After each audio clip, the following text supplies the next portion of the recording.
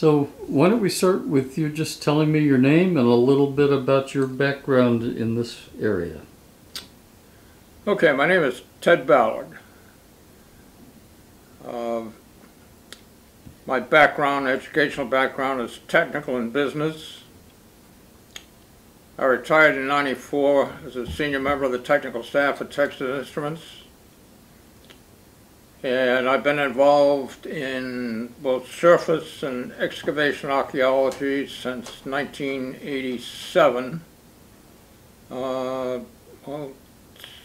Surface archaeology since 1983, excavation archaeology since 1987, and was active on the working staff for the Robinson Museum in Middleborough from the Massachusetts Archeological Society from '92 to 2015, and was on a board of trustees there for 18 years. I'm still a member. I'm legally blind, so I haven't done a lot of outside research for some period of time. I stopped my surface research in 2009, and I've had 4 publications on Native American ceremonial complex theme in the Mass Arch Society from 1999 until last fall.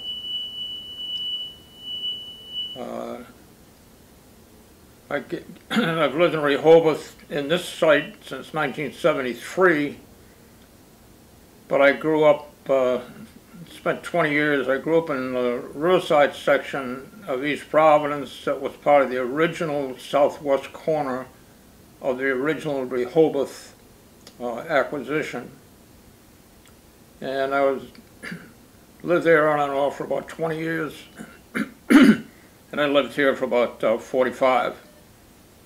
I retired in '94, so I've been retired for 23 years. I understand that you were involved with the Toby site and the archaeological dig there to some degree. It's not far from where you live, I believe. As a matter of fact, it's right in the backyard here on my neighbor's property on a glacial came, and I got involved in that in '86. I started digging in '87, so I was on the site in excavation. So I learned to respect the disciplines of excavation archaeology over a 4.5-year period. Spent about 70 days on the site in that period of time. It's mostly done on weekends, and of course I then retired in '94. I didn't really fully retire till '97, but I'd spend either a Saturday or a Sunday there pretty much during that period.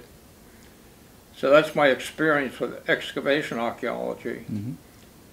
But I had an opportunity being involved with the museum to help one of the principal investigators and do site analysis work from about '92 until the early 2000s, and he passed away, and we couldn't find all his notes that he had that we put together, even the stuff that I'd contributed,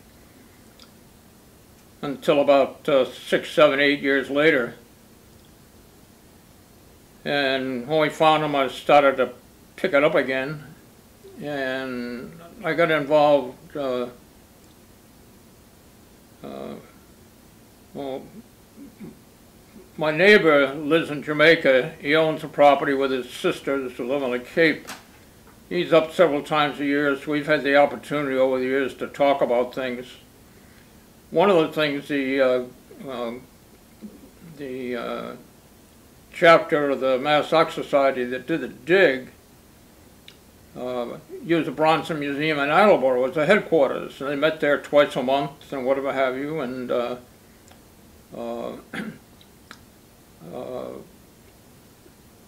just about the time they started on the dig, the Bronson Museum had to close, and they put everything in storage because the building was being sold. And about the time the dig ended, 6 years later, they'd been able to move it to Middleborough, renamed it the Robinson Museum. But in that period, the chap that was doing the digging kind of fell apart because they had no place to hold meetings, and so the last couple of years there were only 4 or 5 of us that were really doing excavation. And they had promised to the landowner to write up a report, actually got a grant to deal with that, and part of the grant was used for some analysis data and some C14 data. And once I got into the thing, really, probably about 2011, 2012, I recognized, looking at the history, that the society owed them a report. Well, that was published this past fall, and I entitled it "Toby Site Revisited," because one of the things that my neighbor Rob Toby was interested in is how the site fit into archaeology and the Native American culture. And so I was able to go use the resources of the library and reports to establish that there were half a dozen excavated sites, basically from the running river in what's now Seekonk, East Providence line, right at the head of 100 Acre Cove, from there all the way to Middleborough. And so anything I say here about things that we're reporting are going to be a combination of fact. If it's opinion, I'll tell you it's opinion. If it's knowledge that I gained individually from research and laid out the hypothesis, well, we'll state that. Because I don't know anything, okay? I just only know what I've been able to read, observe, look at, use logic and reason to make assumptions and go try and test them. Well, given that, what does the Toby site tell us about the people who lived here?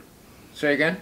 What does the Toby site reveal about the people who lived what it was, here? we had 5 C14 dates, 2 around 45, 4700, 3 around 45, 4700 before present, and 2 in the 3630, 3650 area. And in 2013, a gentleman from Rehoboth named Bill Swallow, who lived about, his grandmother's house was about 2,000 meters west of here in Rehoboth. When he was a kid, he used to walk around the area adjacent to that, which is used for planting and fields and whatever have you want it, and occasionally find arrowheads. And about 10, 12 years ago, the adjacent to the property to his grandmother's area was sold to a developer who was going to put in a strip mall. And he got an okay from the developer to go do a salvage excavation using avocational archaeologists whose main interest in the excavation was to see what they could find, and anything they found was theirs, kind of a situation. He did grid it out and assign the grids to different people, and so he did have some information plus his own data, and they found about 15 hearths there. One of them was in the area that he dug, with 3 hearths built one on top of the other. One of the diggers took a charcoal sample from a hearth that was in his area and got a C14 date out of it that said it was 3600. Now, that's the same date as 2 of the dates that we found at the Toby site. So that was the first clue from a standpoint of how things might have been connected together. But in the reporting thing over the years, we'd taken flotation samples from a couple of digs, had a report from those done by Tanya Laghi, who's a professional, and determined that the site was primarily a fall, early winter site from the standpoint of the floral fauna of the flotation samples. She also did a 5,000 piece analysis of the bone that was there, and that report's being finished up at the present time. Will be published probably next fall in the Mass Arch Bulletin. And so in addition to the excavation data that we have and the reporting of the situation, so I decided to keep going with the project.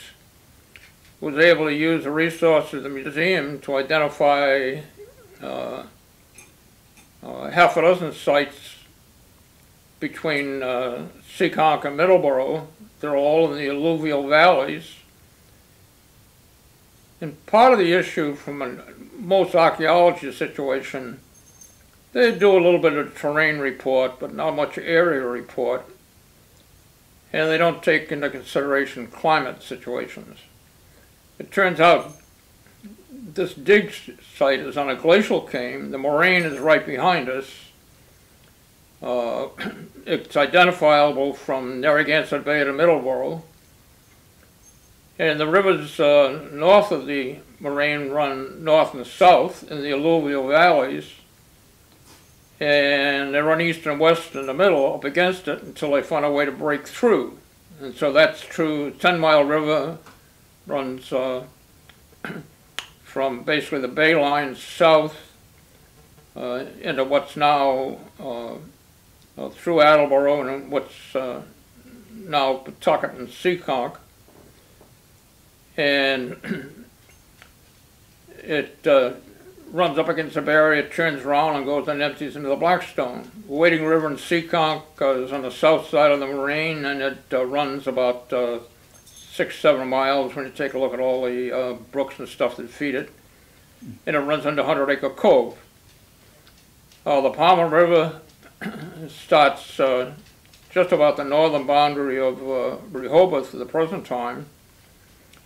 There are two branches that run north and south in two of the alluvial plains,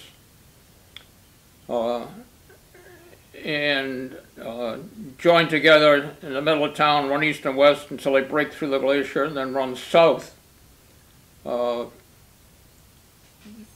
emptying into Narragansett Bay in the area between what's present-day Swansea and the place where the four towns come together in that general area. Right. And then you go a little east, and the Taunton River runs north and south between Dighton and Berkeley. You go over the hill from Berkeley to the other side, you get Aswamsa Pond, which is the largest pond in Massachusetts, largest body of water. And that runs north and joins up with the 10 Mile River, and the river is called oh God, I should say it, Nemasket, I believe. Mm-hmm. And so it just so happens that I've got a half a dozen native habitation sites that are habitation sites for high density that are dated the same dates as the Toby site, 4700 time frame, 3600 time frame, with reports on several of them in the Massachusetts Archeological Society Bulletin or in the Society records. And a couple of the sites, one on the Taunton River and the one here in Rehoboth, that were done by avocationals. And the data basically says that at the Wampanoag site in Middleborough, that's Swampscott Pond, there's comparative typology data that says the points somebody was wandering around hunting 10, 11,000 years ago, all the way, and there's resonance all the way up to basically what's called the woodland period, which runs up to contact, and there's 3 stages of that. The site on the Taunton River in Dighton also had artifacts that were dated through that whole time period. Mm-hmm. The others mostly run from transitional archaic through the early middle woodland. Not much of the contact period, woodland period, for about 1,000, 1,500 years. Mm-hmm. Because all these sites that were very nice for the natives to live in, that have a nice geological base, because the geology in the area, the bedrock geology, from the Connecticut-Rhode Island line in eastern Massachusetts, and especially in southeastern Massachusetts, is a series of north-south waves, high ground, low ground, synclines, anticlines. The anticlines are the alluvial valleys. And the fact that they run north-south, when the glaciers came through, glacier came down basically, it was a so-called Buzzards Bay lobe, almost north-south, but it very nicely wiped out all the continental collision data, 250 million years, and everything that happened in between, pushed it out into the what's now the ocean or the North Shore of Long Island. And when it retreated, filled it back up with sand, gravel, and of course alluvial topsoil. And so these areas also had, where the natives live, were also great cultivation sites for us when we got here. And of course we broke up the ground with plows. And so when you excavate archaeologically, for a significant distance below ground, roughly in that 1600-year period before contact, the artifacts have been turned over with a plow. People went and picked them up, made collections out of them. Then when they passed away, the family donated the artifacts to the Archeological Society, and we've got 100+ thousand of them or more without real context other than by typology of those artifacts that the archaeologists never had a chance to go look at in virgin soil. And so from an archaeological context, their understanding of native culture is from excavation. But the problem is that based on the data that I've looked at and recorded and researched and across the country, and I've used the Algonquian culture, which basically ran from Alberta in Canada all the way to Lower Hudson Bay, till a major cold spell about 4,000 years ago forced people to start moving south, and they carried the culture south. Of course, still all basically not settlement kind of culture as we look at it, all moving from one place to another based on the time of the year and the resources and whatever have you. Or hunter-gatherer. But it moved south, Yeah. okay? Mm-hmm. At the time, 4,700 years ago, 3,600 years ago, the culture here was the same way from that standpoint. But when we moved in and wiped out the evidence, there's structural components, stone structural components on the surface in this whole area that have an organization to them. And I've been writing on that subject since 1999, and it's clear that that culture was sky-based and sky-focused, and you don't find much out about sky-based culture digging in the ground. So I've had my conversations with the archaeological community for a long period of time. But the reason why I did this Toby site article is multi-purpose. One, to fill a commitment to understand both my curiosity, my neighbor's curiosity, how it fit in. When I found out how it fit into the native culture, recognized on these north-south high grounds is where I found a half a dozen ceremonial sites, 3 of which I have reported on, one of which Ken Leonard from Lakeville had reported on in the Lakeville area, just before you get to Assawampsett Pond. And another one that there's evidence in 1690 where the selectmen of Middleborough, after King Philip's War, the area Assawampsett Pond became a major habitation site, including some of the Ponkapog when they came back off Deer Island after the war was over, and they moved south and joined the people here. It was a fairly large cultural site. In 1690, the selectmen of Middleborough got excited because people were complaining about the natives doing ceremonies on top of a drumlin that's right at the neck of the access to the peninsula that juts out into the pond. And so the selectmen decided they were going to go take that over in the usual method, and they found a problem.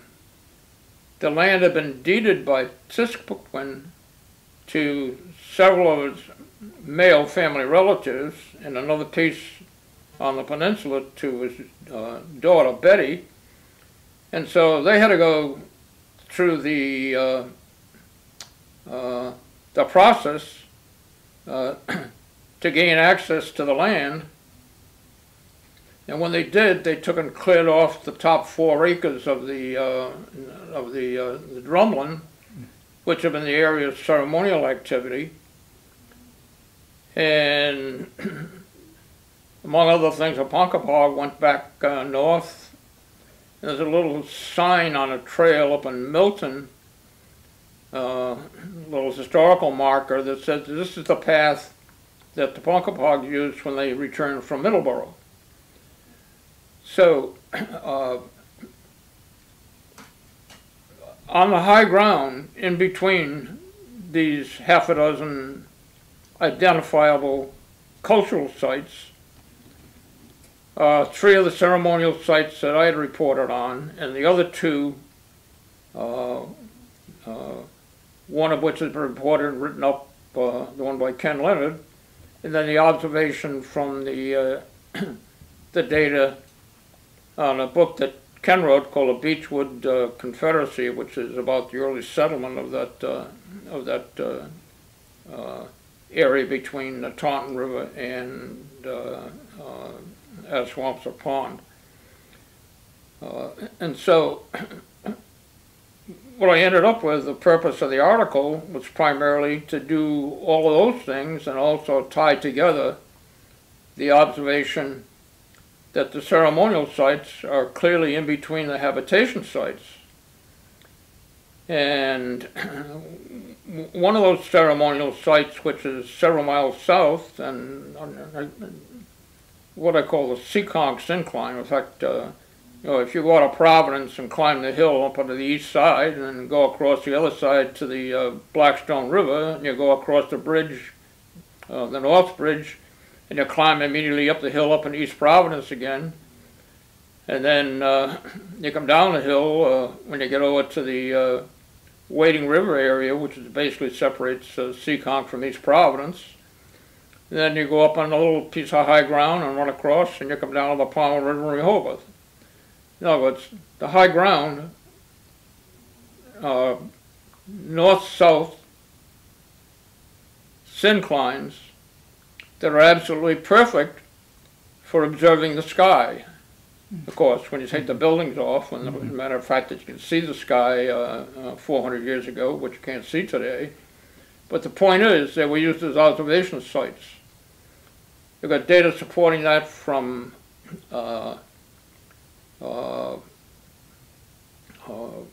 one of these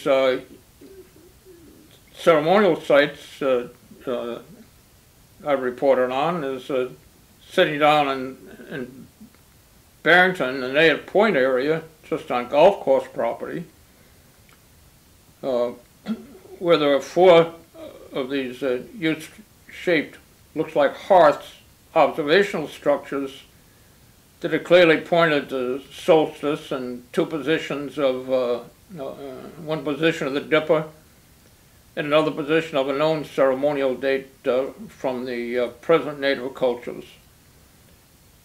And since I have C14 dates of 800 and 860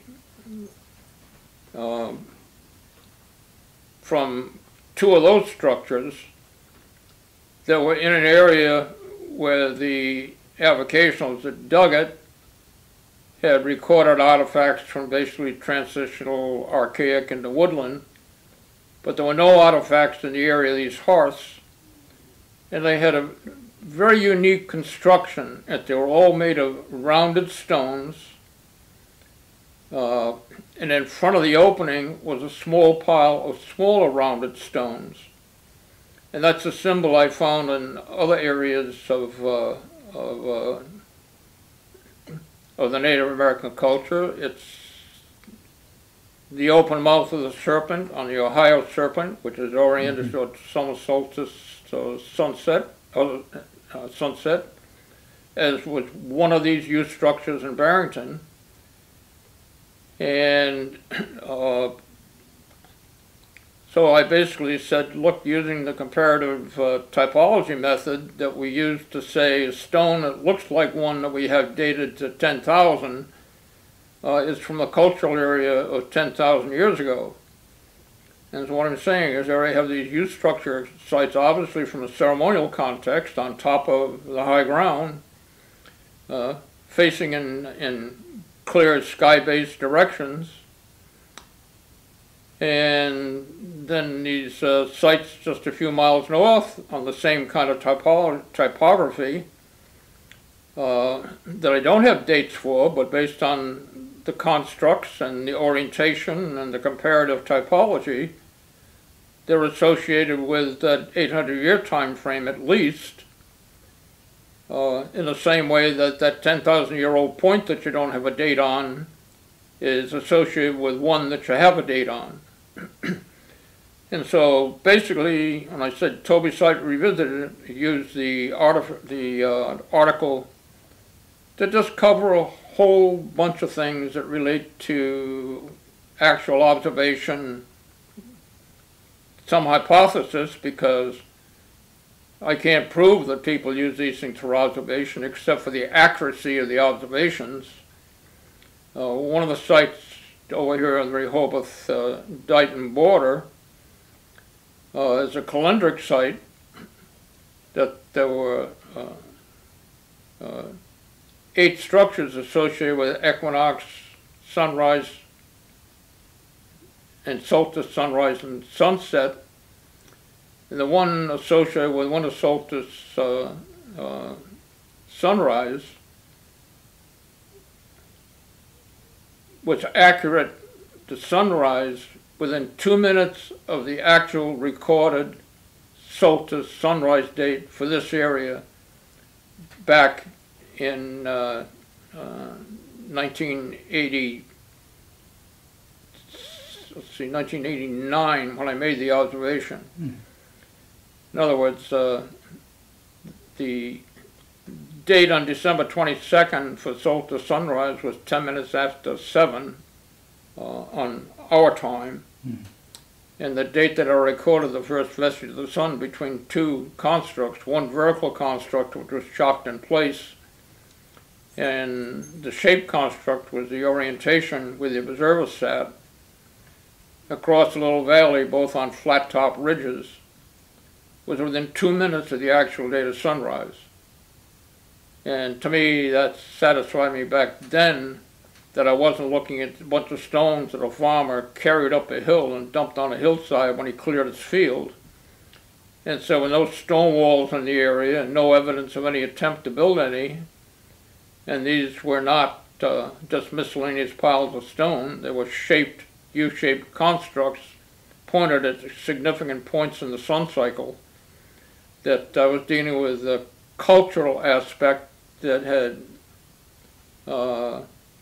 been ignored, not understood, and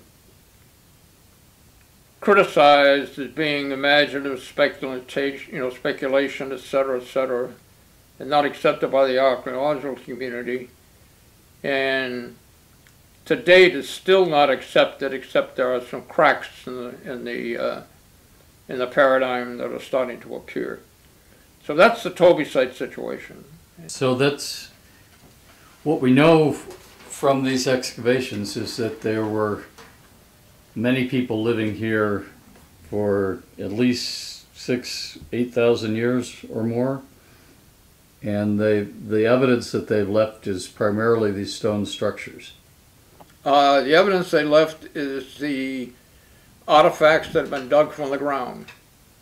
And the stone structures are an adjunct to the excavation evidence that verifies that it was a sky-based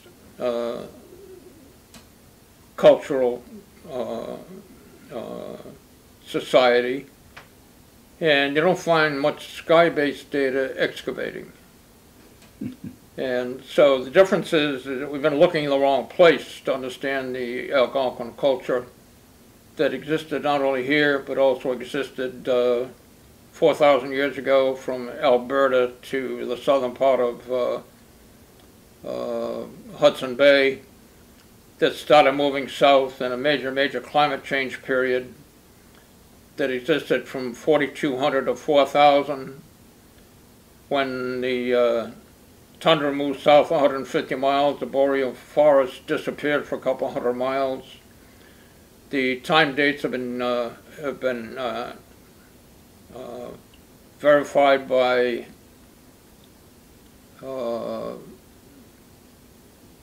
data from the Greenland ice sheets,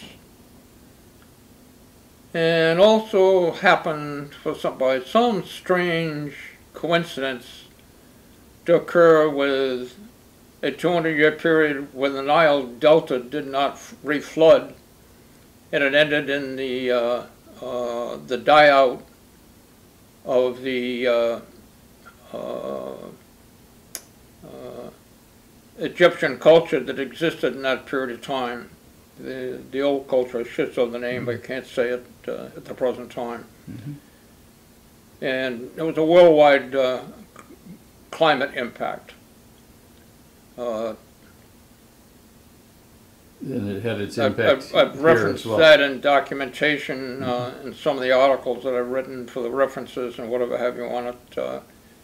The reference for North America is a volume called The Wolves of Heaven, written by a guy named Schlesinger, a historian. That was published probably in the late 1990s, in that time frame.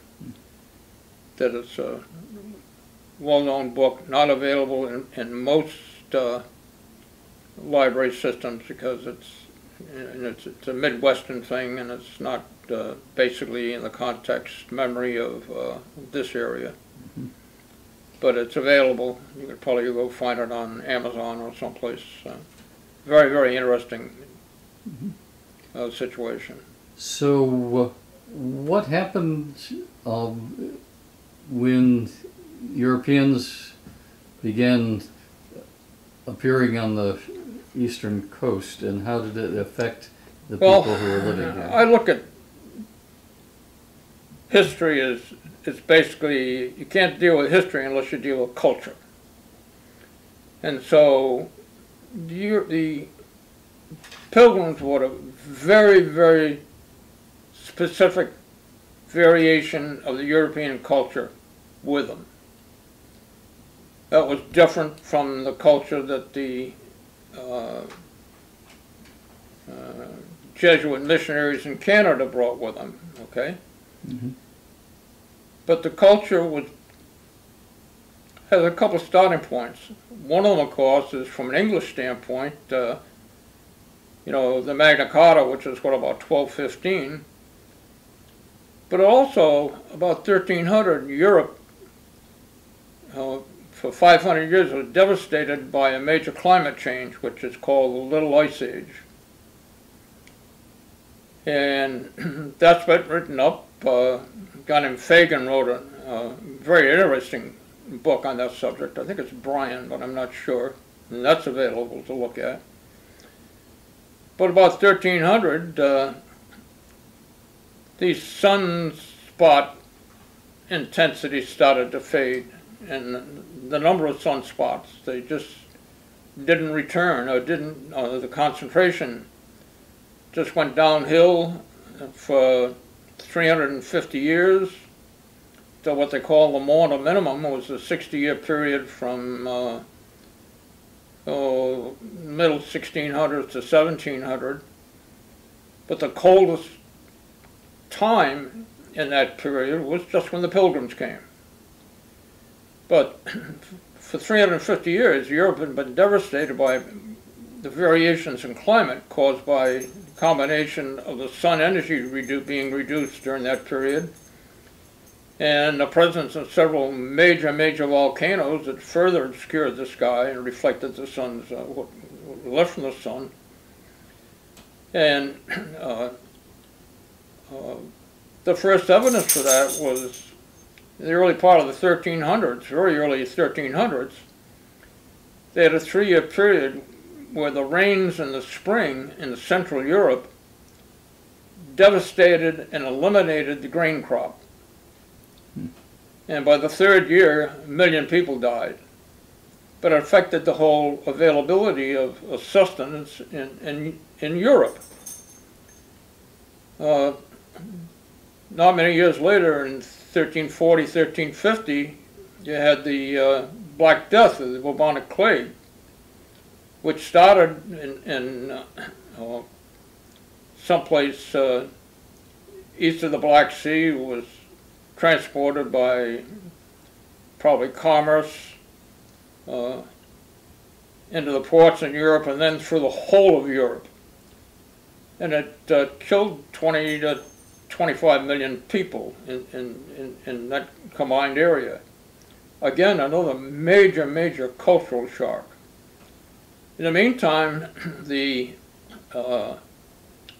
violence of storms and things and the dropping temperatures caused the glaciers in the mountainous regions of southern Europe to return, wiping out areas that had been reclaimed for agriculture, cutting down the agricultural basis in southern Europe.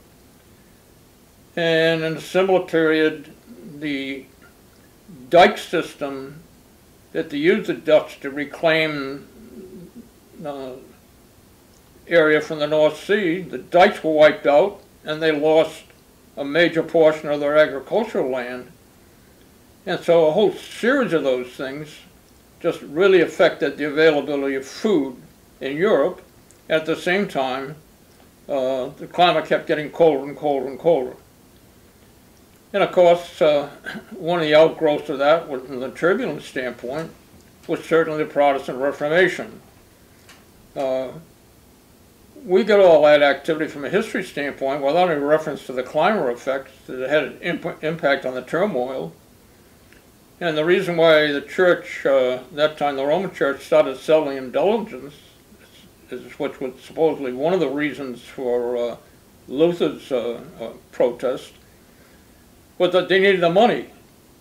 And so they were selling forgiveness of sins and selling out artifacts, candles so you could burn them, and statues that you could use to revere.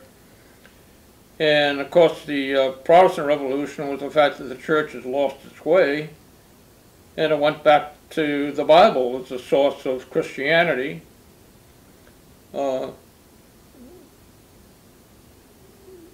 Two different cultures, one the Lutheran culture in Central Europe, and of course the Calvinist culture. John Calvin was French, Started his training as a priest. His father changed it to be a lawyer, but he still had his training in the situation, and part of the objections and the tumult that occurred from objections to the church's laws its way. He was one of the people who were evicted from France. From a theological standpoint, he was also a theologian, where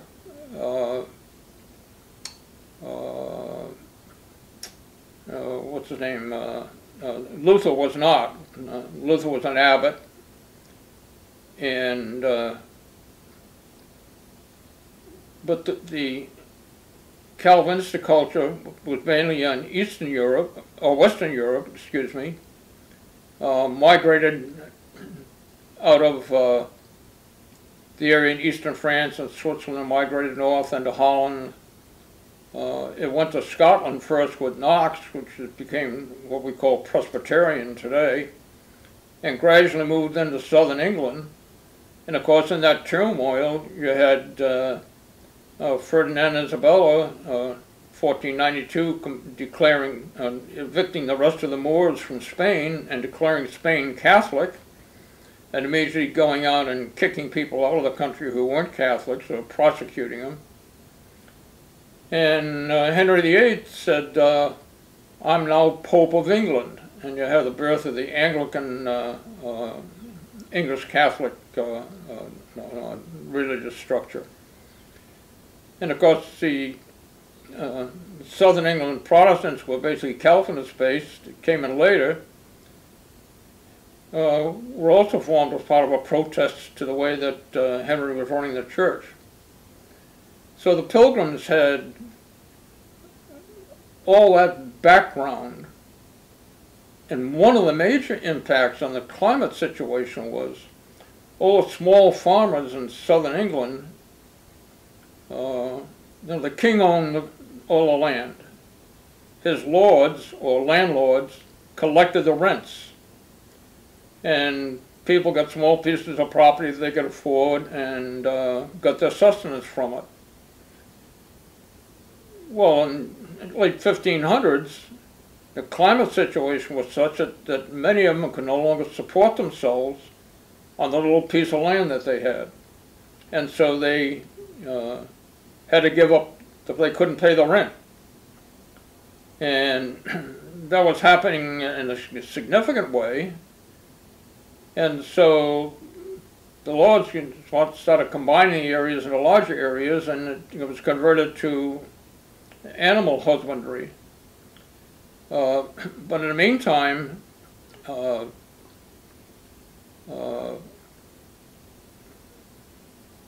1585, I think, an individual in England had no right to property.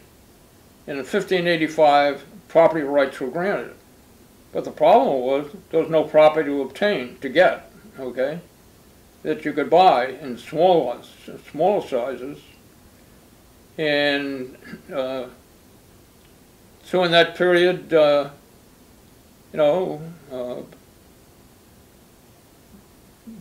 Pilgrims essentially were heretics from the basic Calvinist structure, because the Calvinist situation said that the pastor of the church is the one who is the intermediary to God, okay, and through the Bible and through Christ they express the doctrines of the church.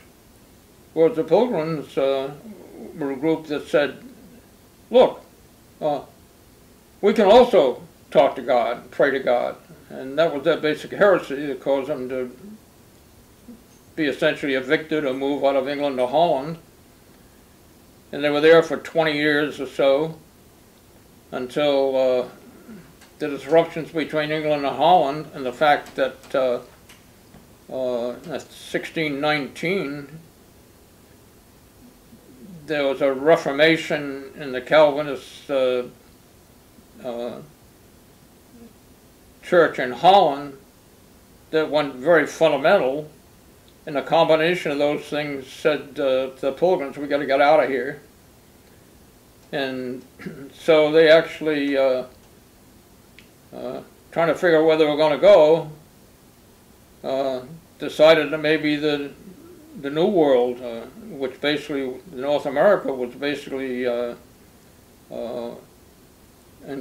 English claim for territory.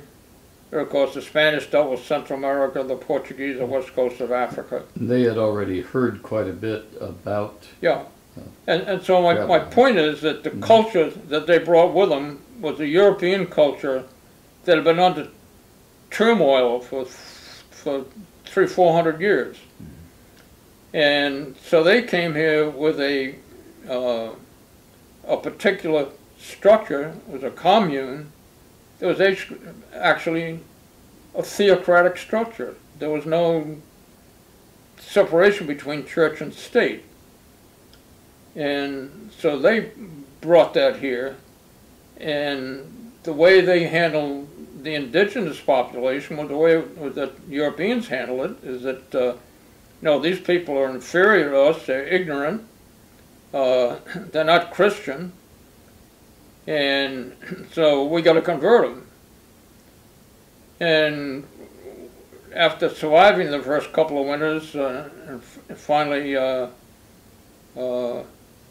Winslow went to see Massasoit in the spring of 1623, and he arrived there, found that Massasoit was very ill. His people thought he was going to die. The powwows were praying to one of their native gods to not let him die. And Winslow recognized what the problem was, probably a bowel blockage problem, administered to him for a couple of 3 days with some of his own medication, chopped up sassafras root, and is described, wiped the fuzz off his tongue and whatever have you, and Massasoit started to recover. So Winslow became a big hero. And so he spent some time there, at least a week, and maybe a little more, in which he got a real good understanding of what the culture was, etc. And you go back to Plymouth and said, look, we got two problems. One of them is we can't go convert them because they don't have a devil. So the hierarchy in Plymouth got together and decided that they would make the god that the natives were, the powwows were imploring, the devil, and the powwows as devil worshippers. So the natives didn't have a devil. The second thing that was involved, that while I was there, somebody let them know that a tribal group up at West Augusta, up in Weymouth area, had been going around trying to solicit people to join together and go wipe out the Pilgrim settlement, because during the disasters, the first couple of the winters, it was disaster for them. They lost massive population, they were on starvation rations, and their solution to the problem, because people who were doing the growing complained they ought to have more because they were growing the food, and the hierarchy settled the situation by taking the arable land and dividing it up among the families based on their size and saying, go grow your own food. And from then on, they had bumper crops. They had plenty of sustenance, the so-called maize, coarse, and beans, native sustenance, plus whatever. So they became solvent, were able to take some of the surplus and go all the way up the Kennebunk River in their little sail shallop, ship's boat. And at least in, I think in 1623, they made 3 trips from September to when it was cold, traded for furs, and used the furs to trade for English goods. And so the key things were they brought a completely discordant culture and brought the standard European methodology of treating indigenous cultures with them, And starting in 1623, the term devil-worshipping savages carried through till almost this day today. I have people that are friends of mine, when they ask me what I've been doing on some of this stuff, they clam right up and don't want to deal with it because the natives were devil-worshipping savages, and that's, so the religious bias not only holds on archaeology, but it holds in our population.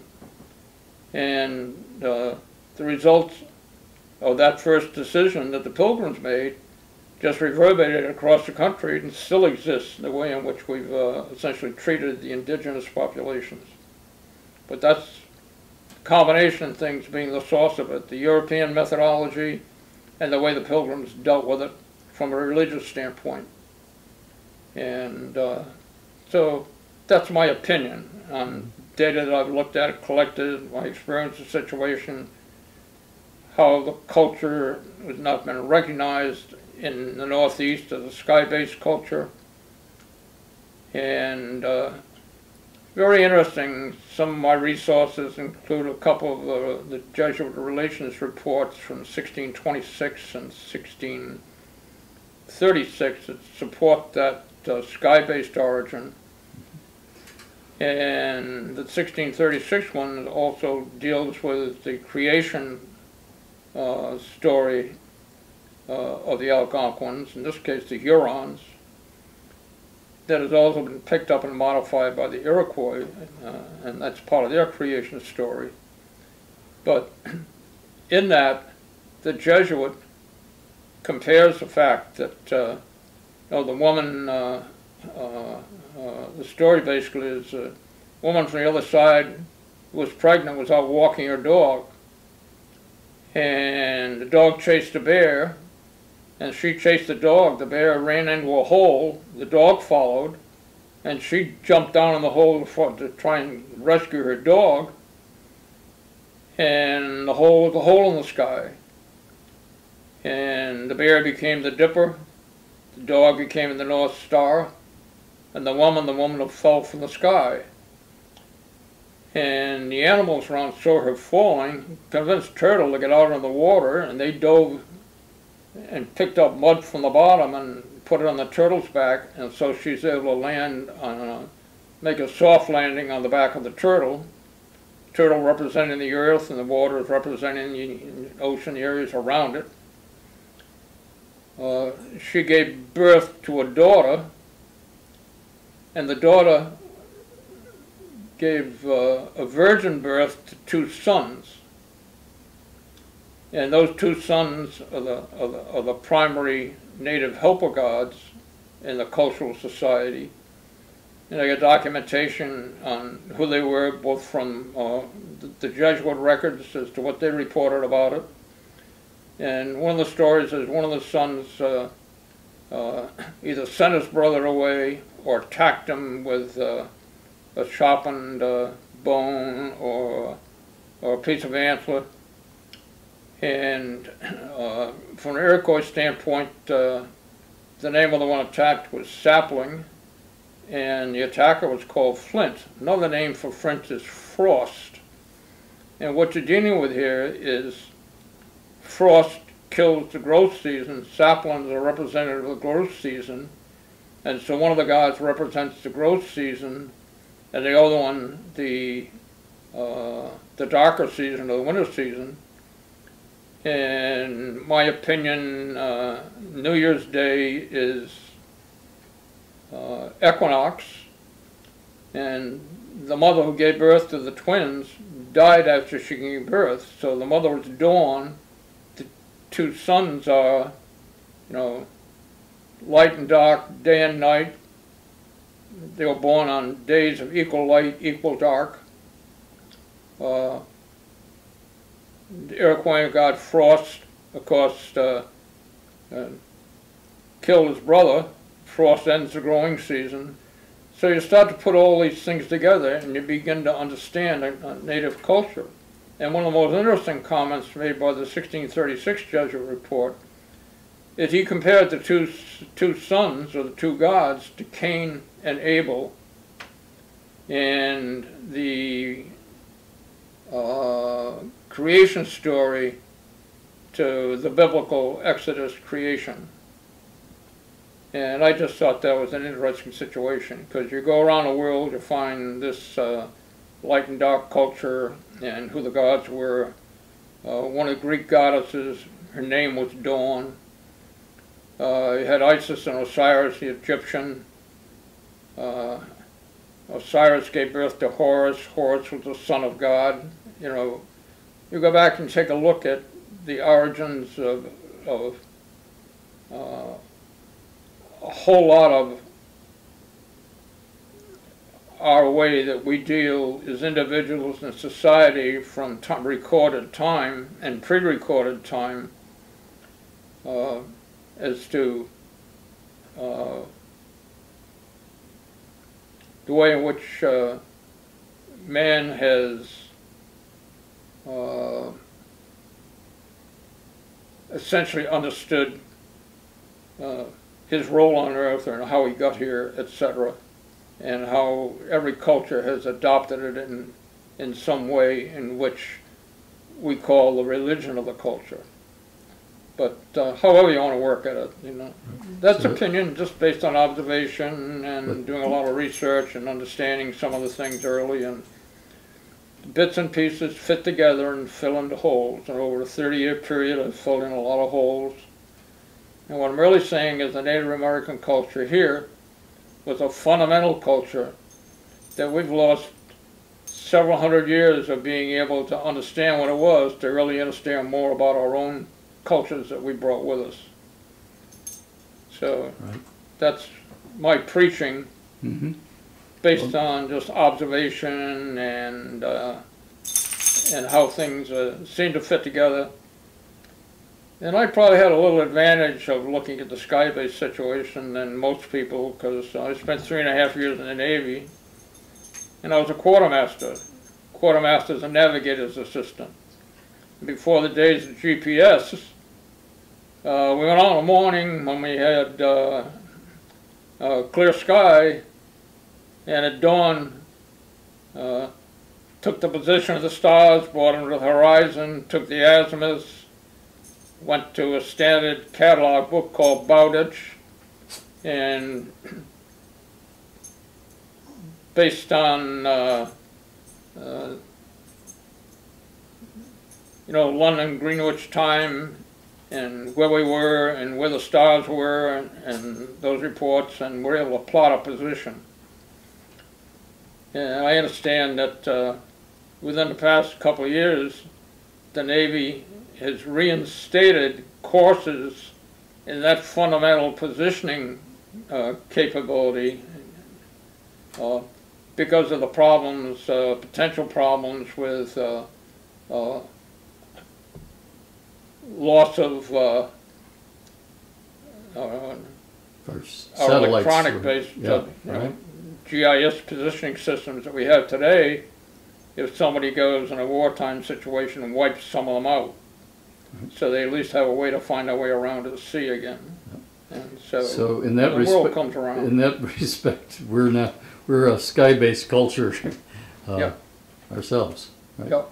What led up to the King Philip War, the conflict of 1675? Very straightforward. The acquisition policies of the Europeans coming in, saying these guys don't own that land, our culture is different, we can use it better. Get more and more people coming, need more and more space. Selling the land certainly was a source of income for Plymouth or the Bay Colony or whoever was controlling it.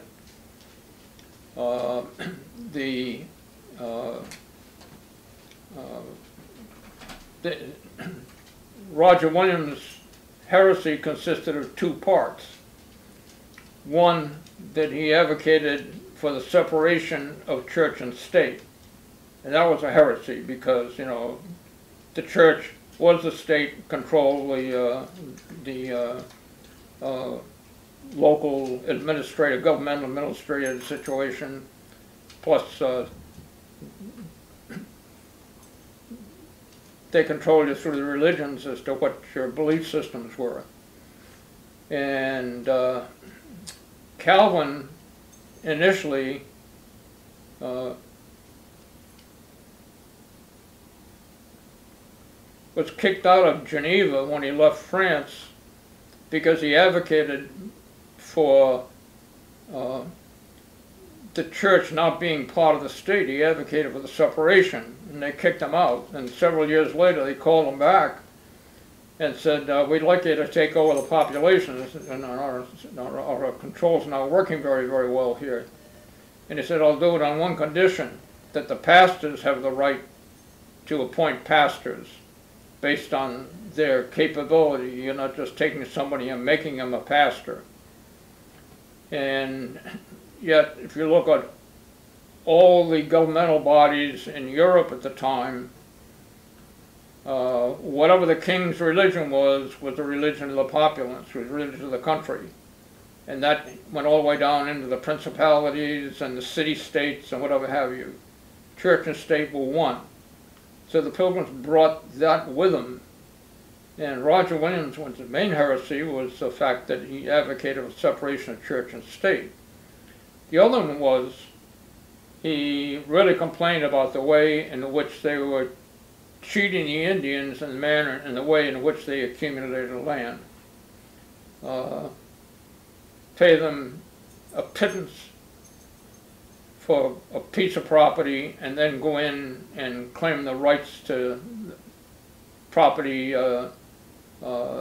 within that particular area completely.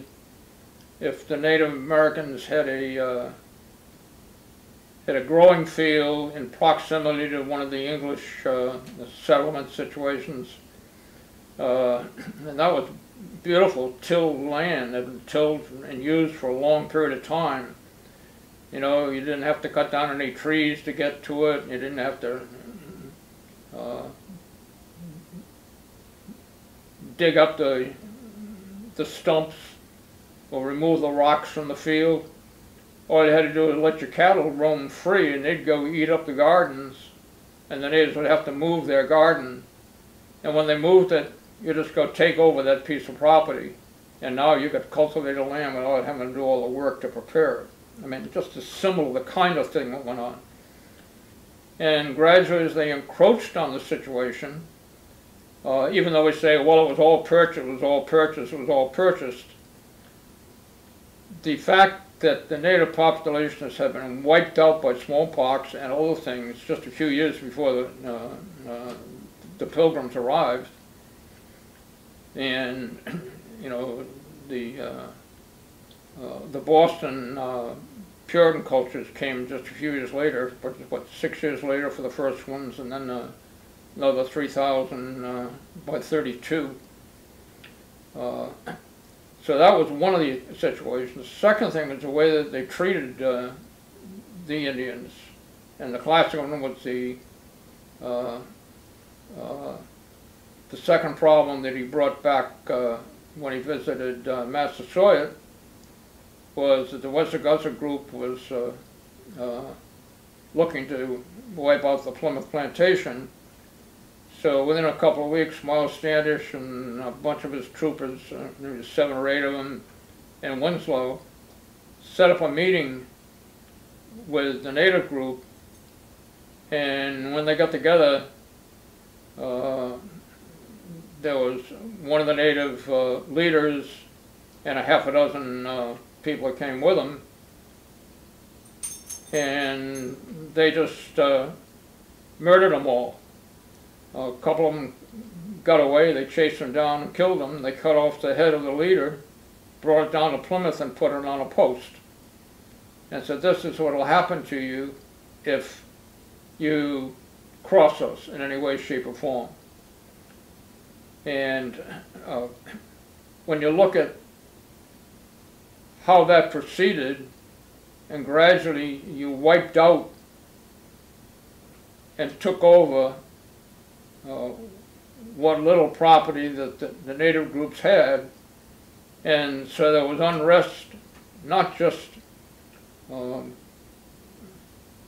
Philip and the local native groups here, they existed throughout all of eastern Massachusetts up into the southern part of New Hampshire and Maine, where there were people involved. And so the war was not just a little local war. It started here. Didn't quite start in Rehoboth. It started where they took out a few people living down on Papa Squash down at Bristol. They attacked the small settlement in Swansea that was up against the Palmer River. There were only a few people living on the Palmer River side of the Rehoboth settlement at that time. And one person, well, two people were killed. One was a gal and her baby. Her husband was apparently down at the Garrison House, down there in North Swansea. And she was supposedly killed by a native that she knew, an individual, that he murdered both the baby and her. Her family home was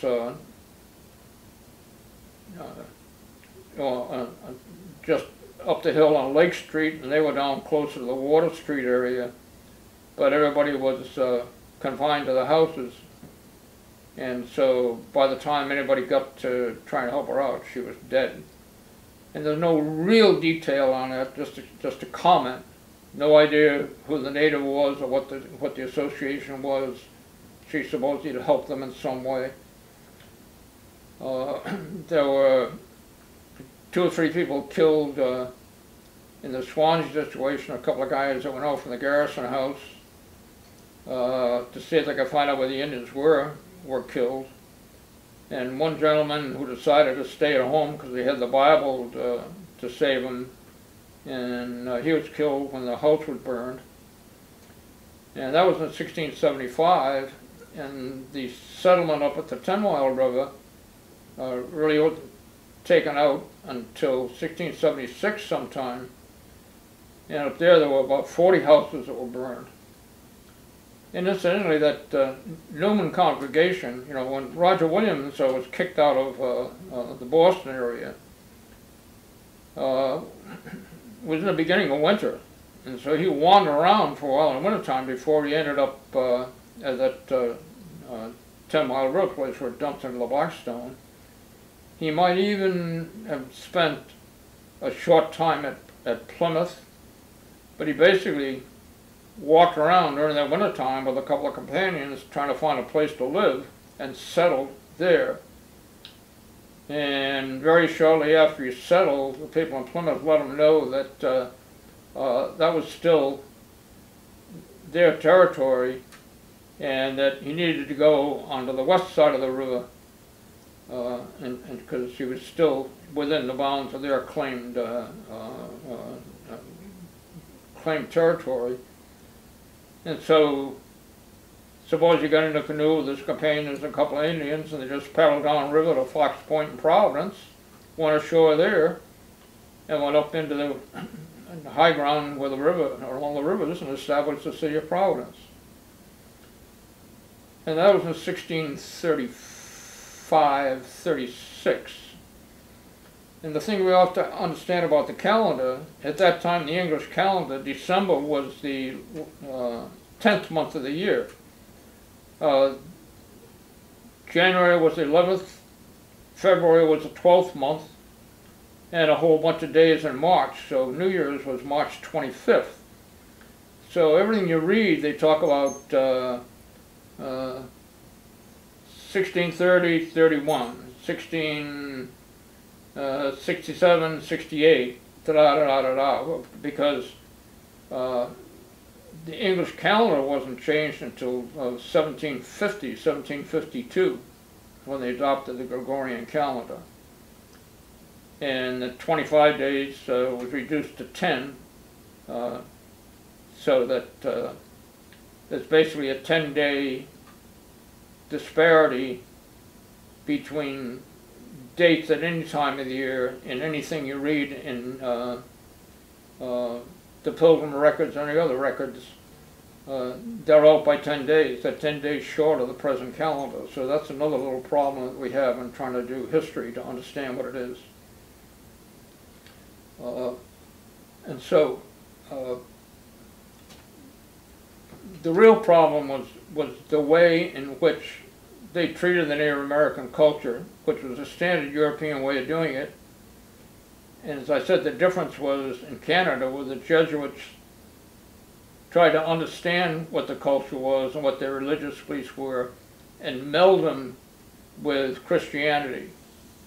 And that shows up in the Penobscot Bible, which was put together by Jesuits in coordination with the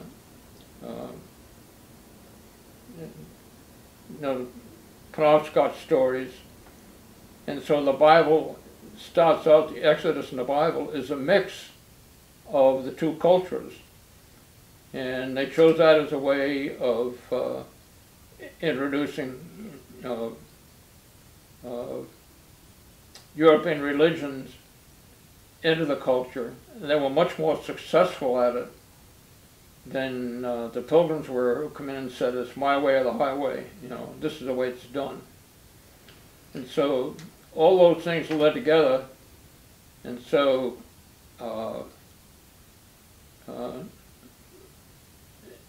and it's interesting to note that the first Taunton Purchase was done in 1638,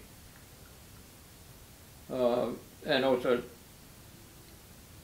outline based on geographic effects. They start at the mouth of the 3 Mile River, and you go this way, that way. You don't go to Wasona. You stay away from Titicut on the other side. In 1641, Massasoit came to him and said, look, I got problems with the Narragansetts. I'm willing to, if you take over this piece of property, I'll sell it to you for a very minimal fee. It's my hunting territory, and I can't protect it anymore. But there's land that you guys can use for agriculture that I don't use anymore. And so that purchase was made. It was described as an 8-mile square purchase based on the mouth of the 10 Mile River, 1 mile north, 7 miles south along the bay. Rehoboth today is closer to 9 1/4, 9 1/2 miles in each direction, the original purchase. And what happened was when Plymouth purchased the Attleboro area from Wamsutta in 1660,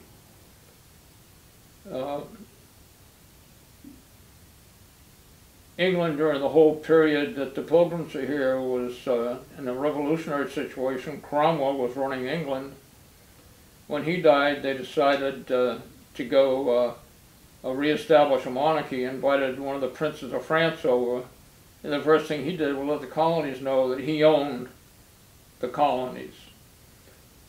If you claim to have any rights to property, I need to see the documents to show it. Well, they didn't have a document for the first Taunton Purchase. They didn't have a document for the Rehoboth Purchase. So in 1663, they had Philip go around and identify the geological bounds of it.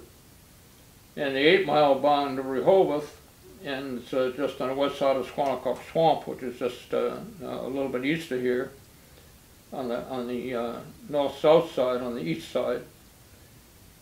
And the north side was 1.5 miles below the present line, Attleboro line, because when they made the Attleboro Purchase, and when they assigned that to Rehoboth for administration in 1668,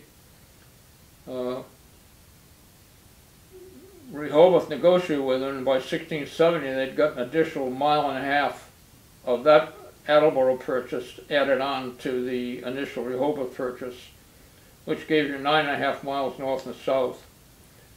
And in the statement, Plymouth said, you got to negotiate your eastern border with Taunton, because that's the way you got to settle between your two settlements.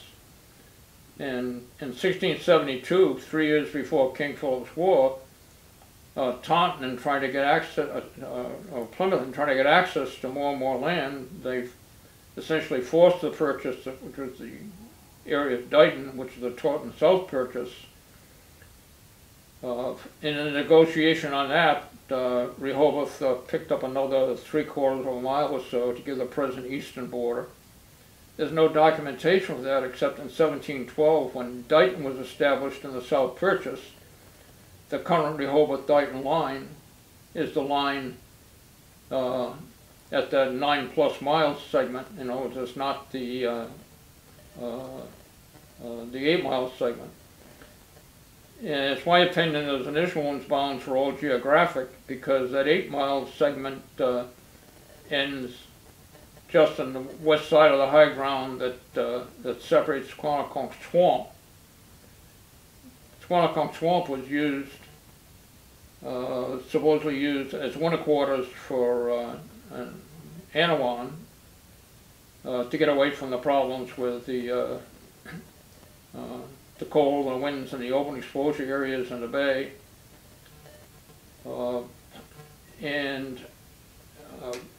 So at the time of King Philip's War, Anawan was captured in that space between the 8-mile and the present border. That area was Indian territory, and it looks like his main residential site, one of his main residential sites, was up in the northern part of Rehoboth, because that's where one of the ceremonial sites are. And the other ceremonial site is just over the line in Dighton, and that's an easy access to the Squannaconk Swamp, which was their winter quarters. And the site in Dighton is a calendric site, solstices and equinoxes. The one in North Rehoboth, I'm not sure I have the whole thing because of where their property ran, but it was primarily a summertime orientation, again using solstices and equinoxes and one of the Dipper-related positions. And one of the difficulties in these sites of dealing with them is that I found many of them, when land started to be open and built on, they cut down the trees and started running into these strange structures.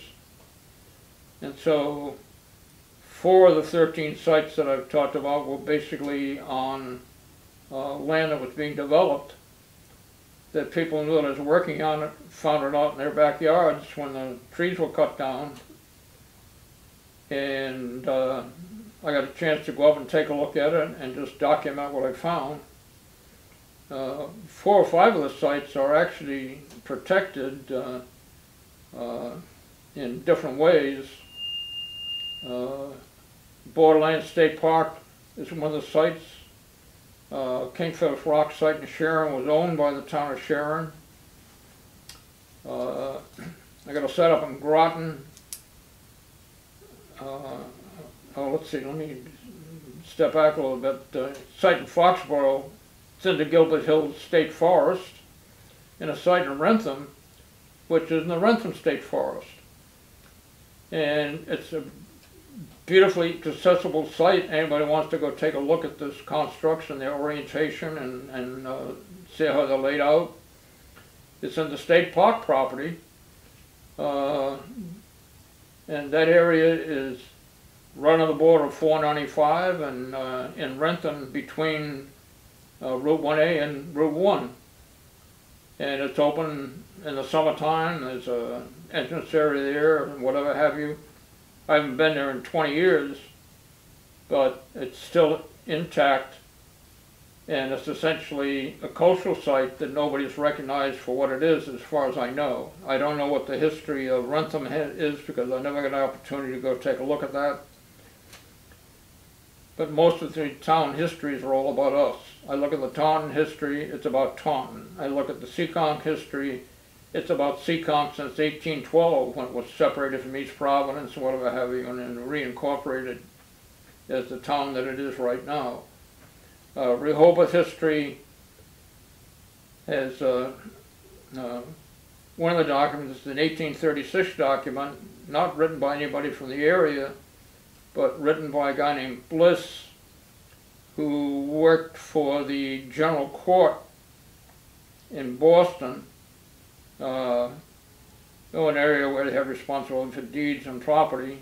And of course, at that time, Plymouth had been incorporated into the Bay Colony, and so he worked from a governmental standpoint on that, and he wrote in 1836. So, and there's another history that was written in 1927, and both those documents have interesting things in it because they relied on the records of town meetings for high points, and so able to put together why Rehoboth and Seekonk split in 1812 and what caused it. It started out as a church-related problem on the fact that the people, a few people were living on the 11 families living on the Palmer River side, had to travel 5 to 7 miles in order to get to church on Sunday. If you didn't get to church on Sunday, you were fined. And of course, the only paths were native paths and some wagon roads, and so it was a real hardship. And so they petitioned for separation, was turned down at town meeting, but finally granted to them by the Plymouth court. And the Palmer River Church was established in 1721, I believe. And of course, the men ran everything at that time, and so there's 11 men who are heads of families. And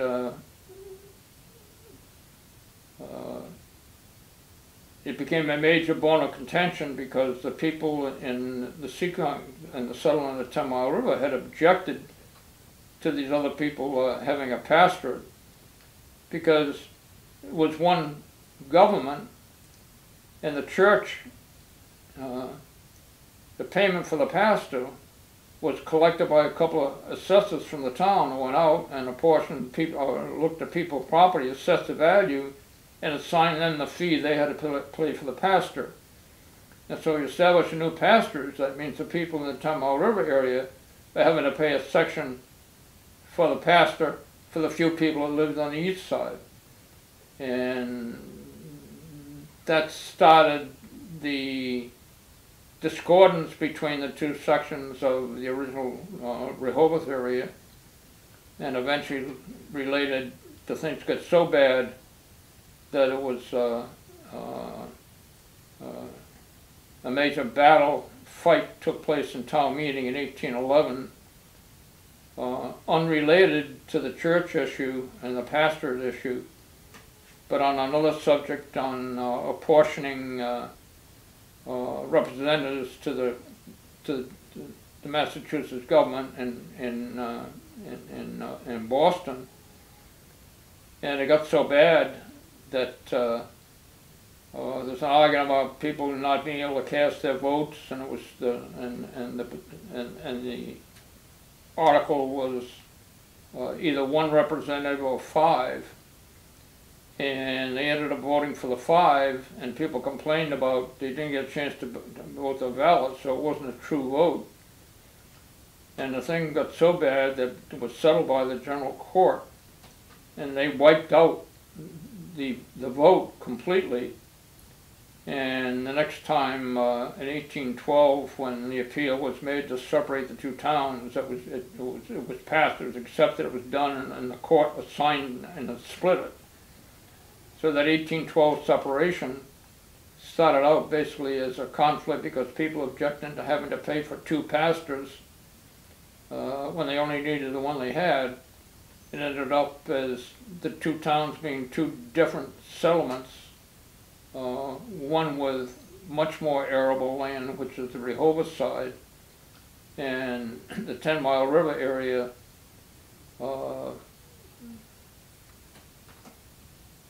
ending up in conflict with Rhode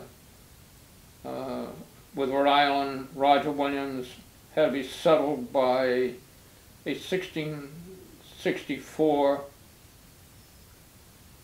commission from the king in England to come over here and settle arguments between the two colonies. And when you look at the Dighton Purchase in 1672 and the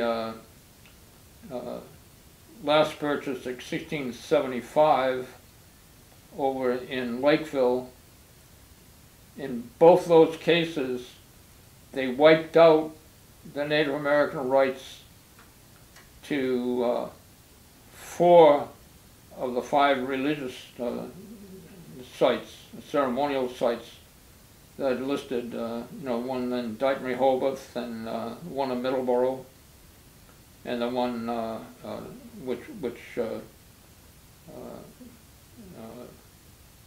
was just west of the Assawamsett Pond area in Middleborough. And so the combination of losing their rights to property, losing the fundamental things in their culture, is my opinion of why the war started. And we all think of it as being a local war, but it was a New England-wide law, and it wasn't settled up north until a couple of weeks after Anawan's capture, which was a couple of weeks after Philip's death.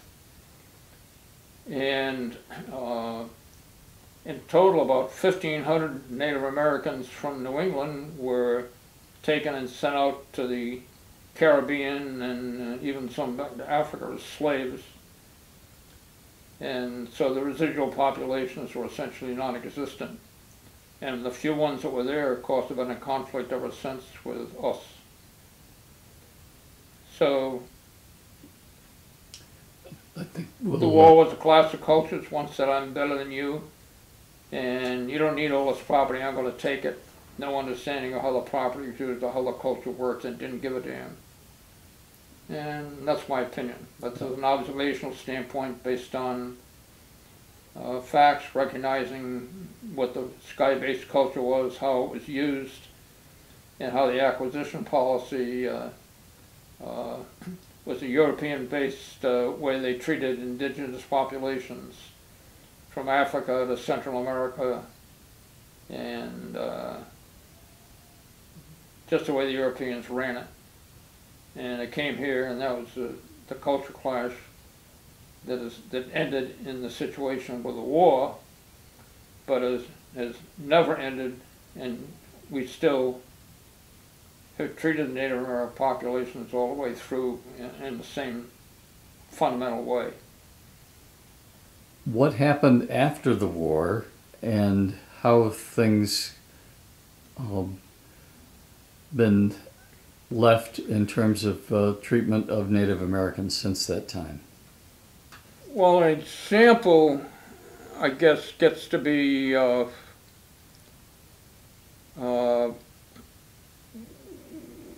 of my documentations of what the culture was and what the society was from a ceremonial standpoint relates to the Delaware.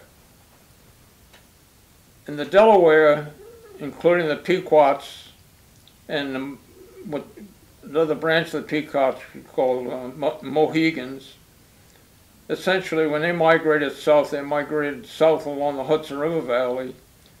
The group called Mohegan was in the area north of New York City. The Pequots, New York City south and the Jersey area, and the Delaware all the way down.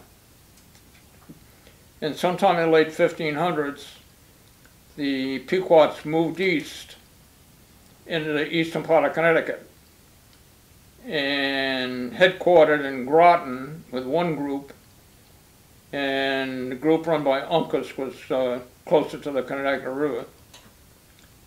And in 1633, the smallpox epidemic hit western Narragansett Bay and really hit the Narragansetts, hit the Pequots, and all those populations. The intensity of that is not documented in any way, but in the same year, it also hit the Iroquois. And prior to 1633, the Jesuits had documented that there were about 22,000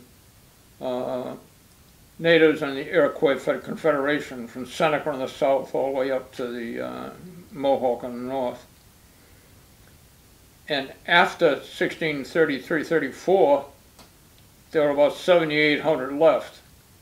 Almost wiped out the Seneca, but the general population decrease was around 60%. And so the documentation on the first one that hit in 1616, before the Pilgrims came, might have taken as much as 90% of the population, because it was a combination of different things besides smallpox, as near as they can figure it out. But smallpox never went away, okay? In 1721, there was a smallpox thing that hit Boston, or in that area, and the problem was that it had been recurring about every 12 years, and so the main people who were susceptible were basically children, or people who had been born in that 12-year period. But the 1721 period was an 18-year gap. And so when you get 18 years from 12, you've got girls being married at 14, 15, having families, having a couple of 3 kids by the time they're 18. 18 was the age in which a male was released from the servitude, which was caused, his way he learned a trade. He was subservient to whoever he was assigned to or worked to until he was 18 years old. And in 1721, it turns out that Cotton Mather had a right-hand man who was really a slave, who was born in Africa. And when the epidemic hit, he recognized what it was. And he showed Cotton Mather a little scar on his upper arm, and he said, the way we took care of that when I was a kid, you took something from one of the people that was ill, like from a pustule, and inserted it into the body of other people as a form of inoculation. You got the sickness, but most people survived, whereas very few people survived the other way, none. And so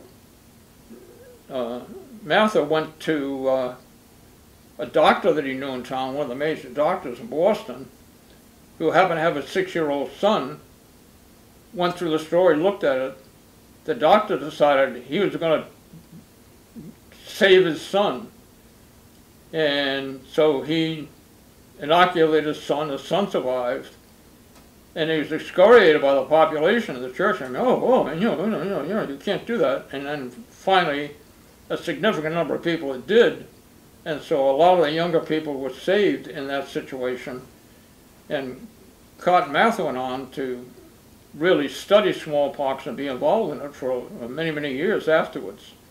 But the subject came up in one of the church meetings that he was at, and the suggestion was that they maybe ought to also inoculate some of the native population.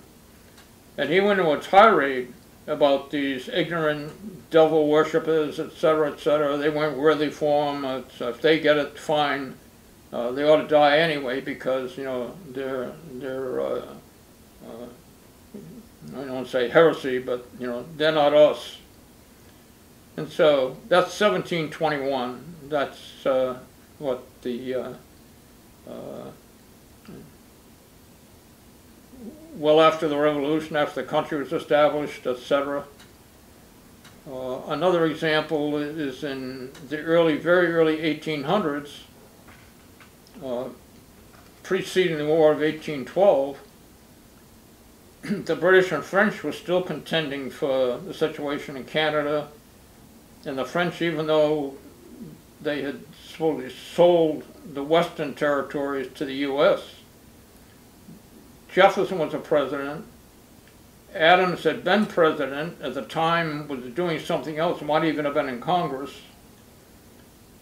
And the British were proposing to move the Canadian border down to the Ohio River to keep the French away from it. And so the government, Congress and the presidency, etc., said, look, we got to open up that Ohio area and get people into it right away. And one of the problems they had, there were 4 Native American groups, a group of the Seneca, another of the Shawnee, and a group of Delaware who had migrated to the Alleghenies after the so-called Pequot War in 1737. It turns out that a representative group from England had come over and said, look, we got a problem in Boston. The Pequots are selling furs to the Dutch in New York, and Boston was getting their furs primarily through the Narragansett, who control the Blackstone and the area up in the watershed in Massachusetts. And they traded with Massachusetts across the little valley where the Blackstone was, over the hill into the Blackstone ran north and south. The Charles, one of the major tributaries of the Charles, ran north and south in that area. And so they traded through that little short barrier, like between Dighton and Rehoboth over the hill, with Boston. This was in the 1600s, right? Yeah, yeah. And so a group from England came over and said, look, we got to take out that group of Indians in Connecticut because they're supplying the Dutch with furs, and the hat makers in England can't get any access to the European continent in the market because the Dutch own it. And so they sent out scouting parties around Cape Cod and checking how they were going to do that, and recognized that the supply lines and the difficulty of dealing with the situation on the Cape was not the way to do it. So they went out to western Massachusetts and recruited 100 people from the militia, and the battle cry was, you're going to go wipe out those devil-worshipping savages. Supposedly an English trader had been murdered, and he was found on his boat floating in the Long Island Sound someplace, and so they used that as their excuse. They recruited the Narragansetts that they had a relation with to help support them, and the Narragansetts agreed, when you go down and surround the village, we'll sit on the outside, and any stragglers come through, we'll just detain the stragglers. And when they watched what the British did, or the colonists did, they just went and set fire to the palisade and killed everybody that tried to escape and just murdered the population.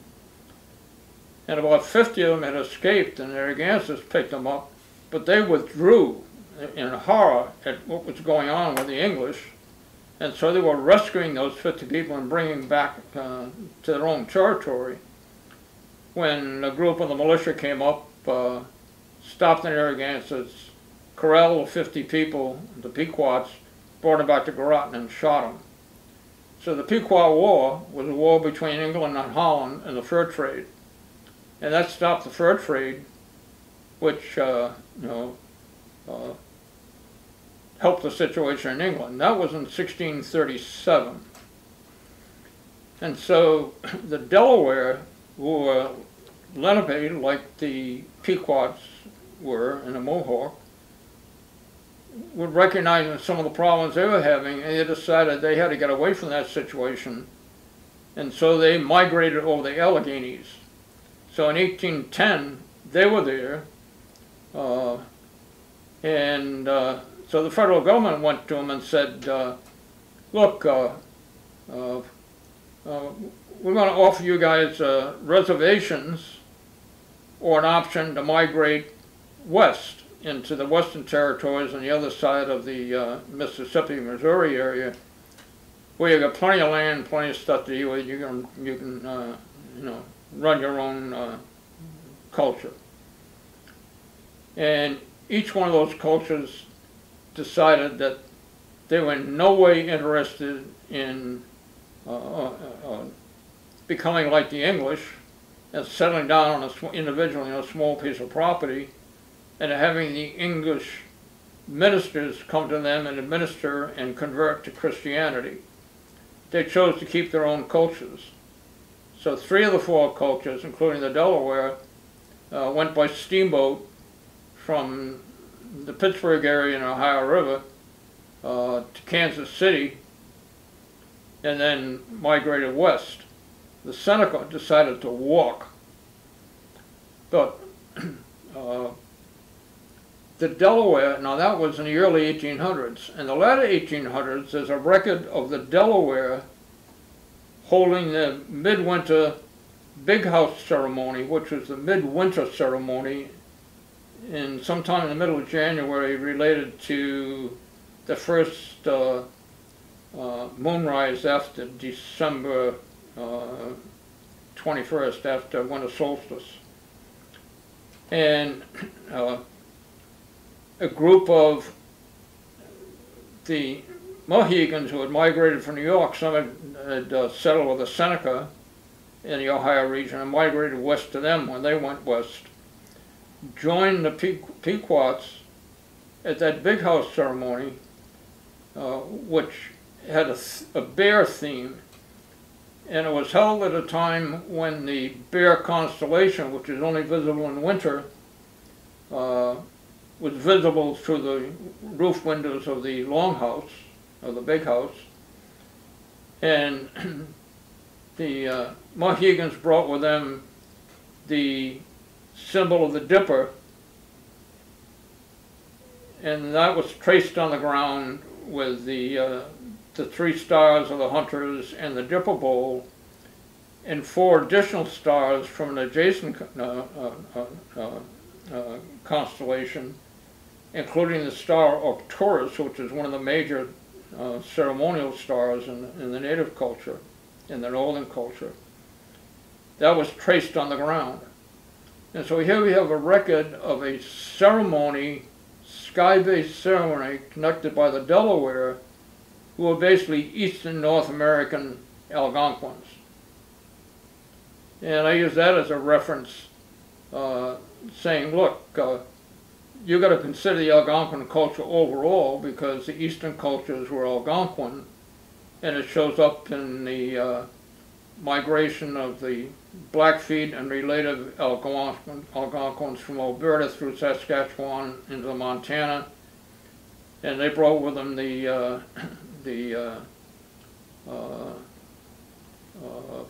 medicine wheel symbology, which was dated to somewhere around 500 to 800 years ago,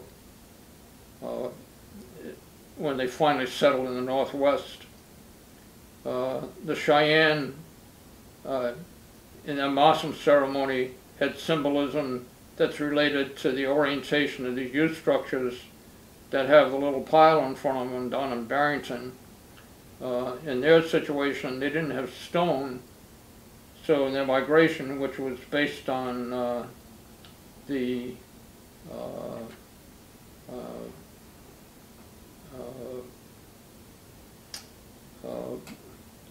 rise of the star Rigel, which is the left foot of Orion.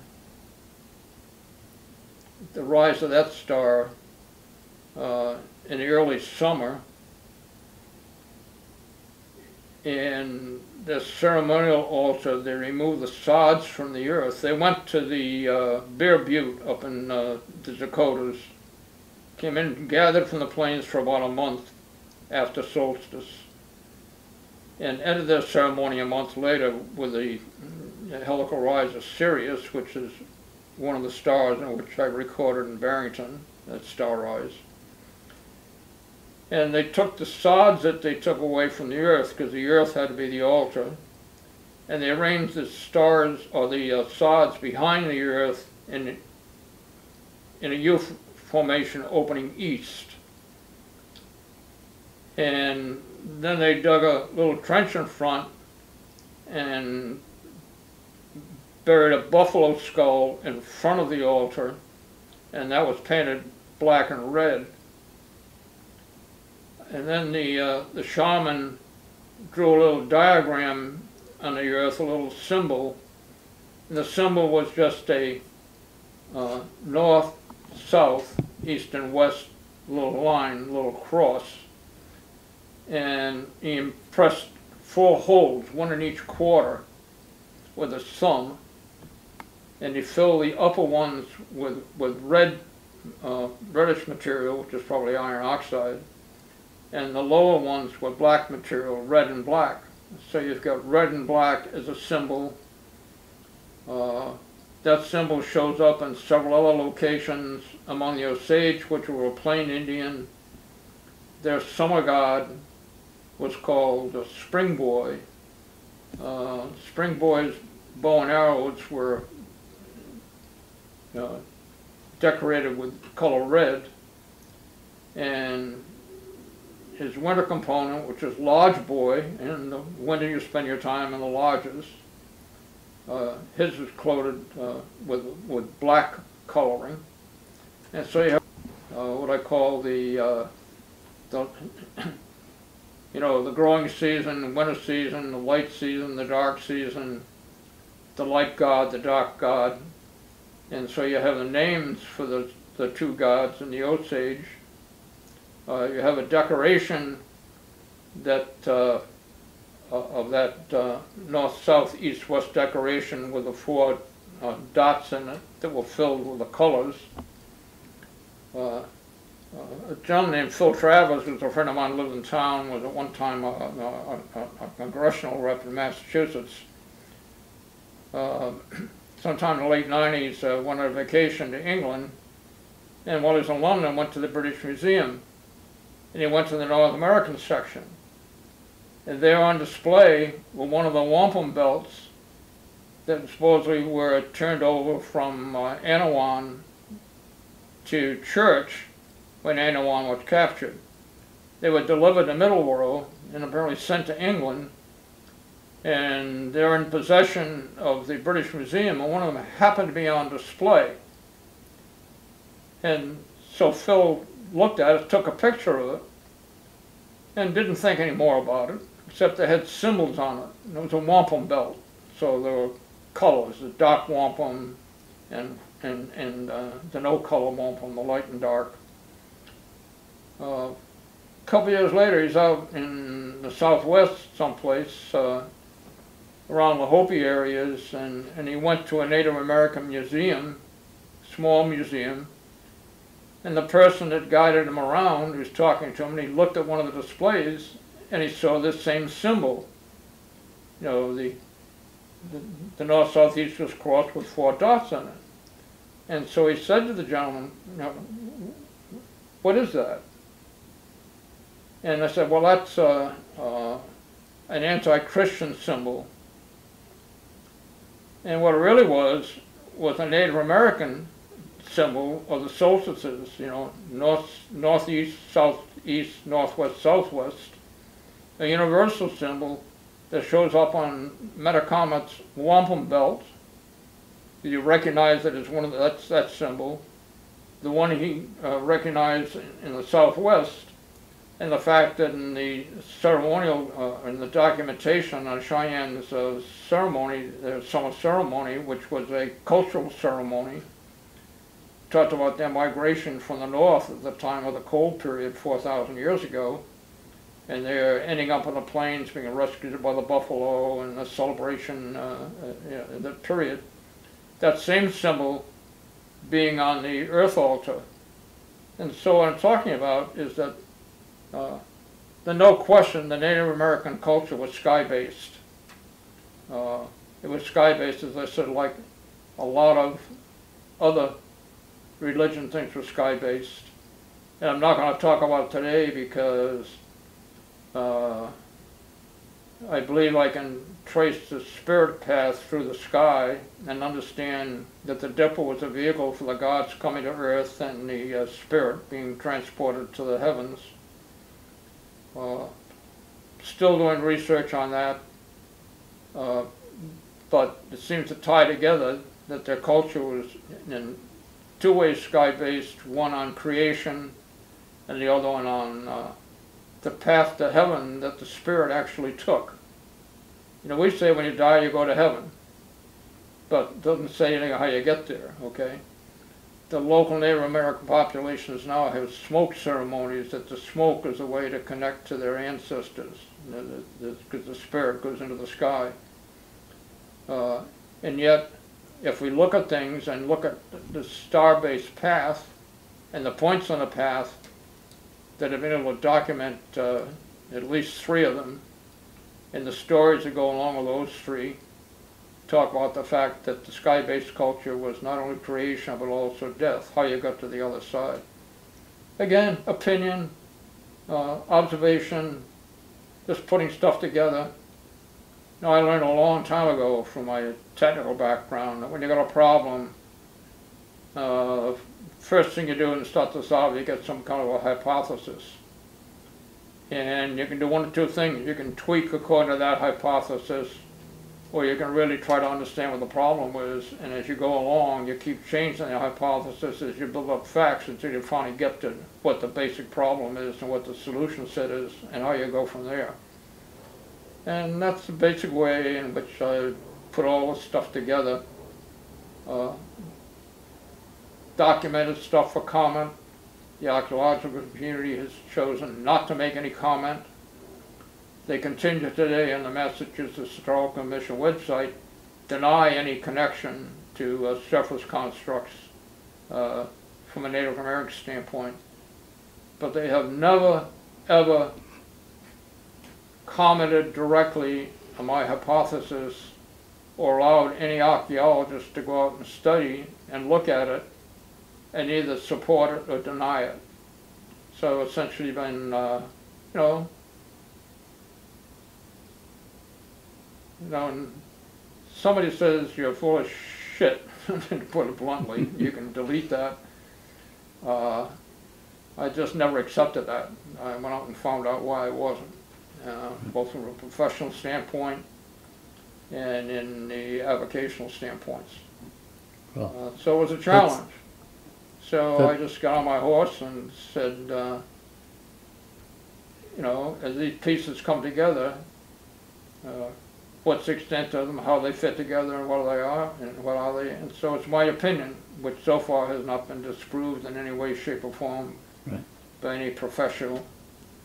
Well, I was a research director at NERA for many years early on, and I stopped that because I couldn't get them to do any research, because since surface stone contracts were not Native American by fiat, there must be something else, and so a bunch of hypotheses came up with it, with the Vikings or